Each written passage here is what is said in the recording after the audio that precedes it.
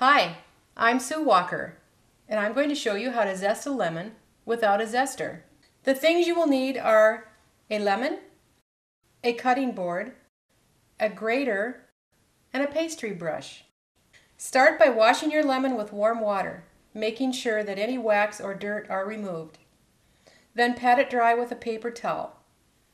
Place the grater in the center of the cutting board.